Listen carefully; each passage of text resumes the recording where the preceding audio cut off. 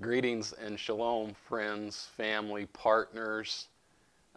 Brent Johnson, Director of Jacob's Hope, here, coming to you from our international offices, downtown Springfield, Missouri.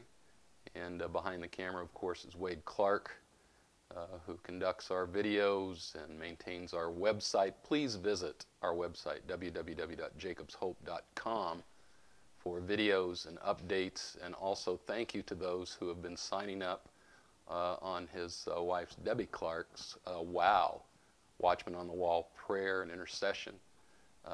Make note of that. Sign up on the website to be a part of praying for the Jewish people around the world and for the ministry of Jacob's Hope and its impact and influence and blessing that's taking place through this ministry to Jewish people in Israel, in Africa, in South America, and in Eastern Europe. We appreciate you doing that and partnering with us.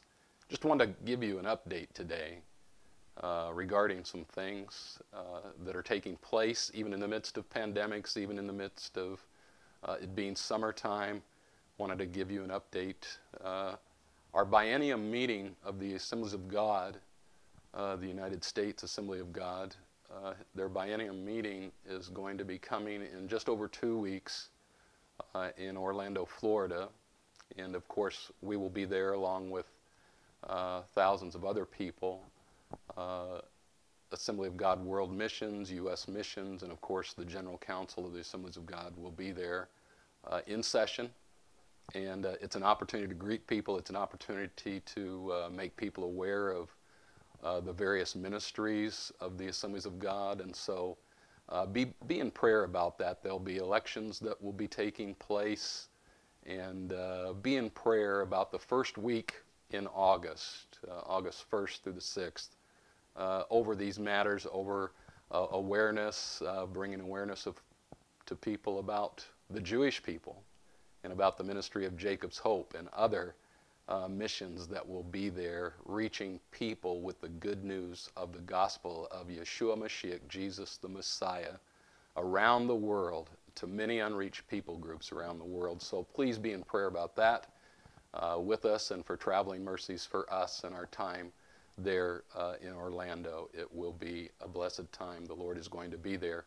I would remind you that those of you that are going, please consider attending 2 events that are going to be taking place there. The National Jewish Fellowship of the Assemblies of God, NJF, will host a lunch on Friday, a luncheon that you can be a part of. The cost is minimal, and come and learn about what the National Jewish Fellowship, the U.S.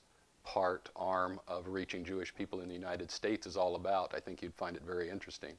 Also, AGWM, Assembly of God World Missions, will be hosting a missions dinner in the afternoon that Friday, August 6th at 4:30, regarding prayer and bridging the gap to reach people. Many unreached people groups, about 7 or 8 in all, and one of those unreached people groups, the Jewish people. It's going to be a great evening of prayer and of intercession and of learning more about how to reach and the efforts being made to reach the Jewish people. So be in prayer about both of those things, and this is my personal invitation for you to attend both of those events. So please be aware of that. Wanted to also bring you up to date on the ministry of Jacob's Hope in the areas where we're currently serving. And that is in Ethiopia. God, by His Spirit, is moving. He's granted us great favor with the national church. He's granted us favor among the Jewish people at the Bible College there. And we're looking forward to what God is doing. But as you go on the website, you'll notice some videos regarding the dedication of wells, water well, that Jacob's Hope sponsored, a conference and conferences that we've done with both Jewish believers, Gentile believers together in one place, talking about discipleship, evangelism, reaching Jewish people, reaching non-Jewish people in the area, and bringing people together as one new man, as it talks about in Ephesians chapter 2, for God's kingdom purposes and expansion in these last days among the Jewish people. So please be in prayer about that. We're looking forward to sponsoring more, having some more conferences. Also, another avenue there of ministry and evangelism is getting the Amharic Bible into Ethiopia. God has favored us and is providing resources through you and through your prayers to get a hold of the Amharic Bible. It's the only place in the world where Amharic is spoken, and that's in Ethiopia. So we're trying to get hundreds of copies into that land and into Assembly of God pastors' hands, Jewish believers' leadership in their hands, to see God's word go forth, this good news of Messiah, Yeshua, into the hands of these believers, and hosting a conference, hopefully in the near future next year, to bring awareness, Jewish awareness in the land of Ethiopia to these non-Jewish pastors of the Assemblies of God, in hopes that they will gain a heart and an understanding and a greater understanding of the blessing that's involved in reaching the Jewish people and opening up avenues, prophetic avenues, to reaching the nations. This is what God called his people to do. And so we're part of that there, the ministry of Jacob's Hope, and we thank God for you and your partnership in this. So please be aware of this, and we'll be doing some Jewish studies courses as well there at the college. So be in prayer about these things, but please consider what the Lord would have you to do for the Jewish people there in Ethiopia, and for those who need to become more aware, the church to become more aware of the blessing and the ministry behind that in reaching the Jewish people. In Israel, even though conditions there change, I know you hear about it, pray about it in the news, and pray for the peace of Jerusalem. In the midst of all of that, our Hope Center is still conducting ministry operations, full force, going forward with various groups, again, cancer survivor groups, widow and widower groups, Holocaust surviving groups, Bible studies, Messianic Bible studies taking place in the land there on a regular monthly basis. Also, some Messianic congregations are utilizing our facilities. So we are just thanking the Lord for his favor.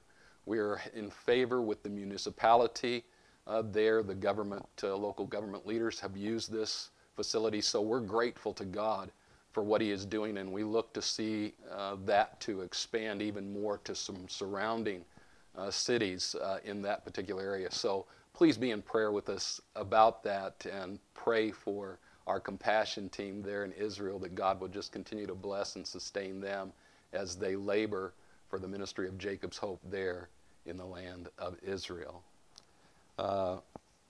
Buenos Aires, Argentina, had an opportunity to do a chapel with them. It's always glorious to be part of IBRP, the Bible college there, and see the students, and that was another experience, another encounter where the Lord really moved via Zoom. We thank God for the technology. It's different, so we zoomed in and zoomed out, but we saw the Lord zoom into their hearts and lives there, and just encourage them. Very challenging time for students and leadership alike there. So please be praying there as well for new opportunities as the Lord makes them aware. The Clarks, Wade and Debbie Clark, will be going to El Salvador in September. Be praying about this.